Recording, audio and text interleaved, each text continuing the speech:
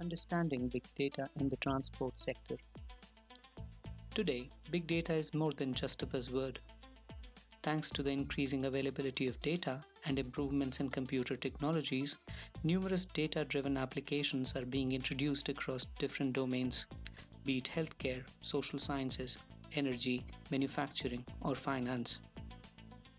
As transportation becomes more digital and interconnected, the transport sector in Europe and beyond is not averse to this phenomena. Transport is tapping into the benefits of big data.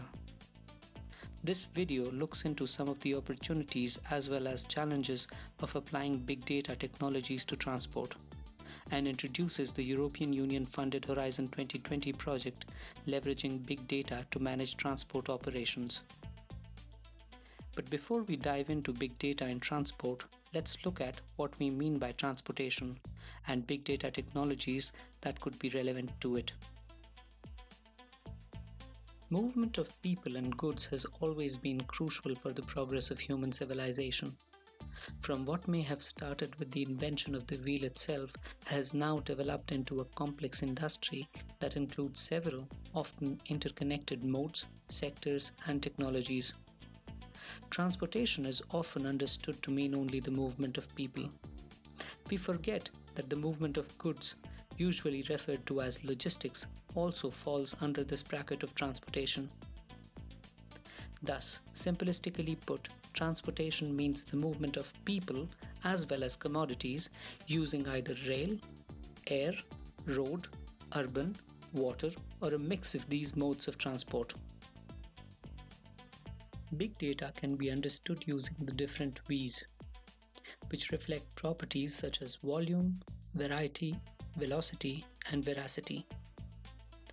Before data can be referred to as big, it should not only be voluminous but also incorporate data from different sources, having a high rate of arrival.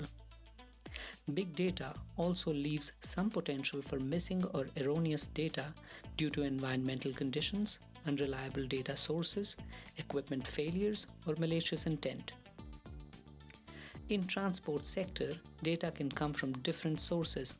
It can be either route-based, generated by sensors along a particular route such as a highway or rail, vehicle-based, generated by sensors in the vehicle and global positioning systems, traveler-based, collected from travelers through mobile devices, or wide area data, collected by sensor networks monitoring traffic flows, as well as by drones and space-based satellites. Having looked into what we mean by transportation and big data, let's consider some of the opportunities and challenges of using big data in transportation. The European Union has funded several different projects under its Horizon 2020 program to put transport data to good use. Many projects are underway to develop applications and systems that use big data to optimize traffic flows to reduce congestion, maintain infrastructure, increase safety and security, and reduce carbon emissions for a healthier environment. But the road for using big data to improve transportation is not free from challenges.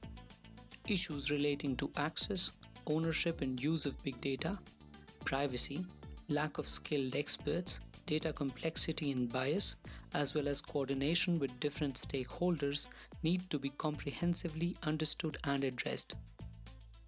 The project leveraging big data to manage transport operations, or LeMO, is looking into both the opportunities and challenges of big data for transportation in Europe.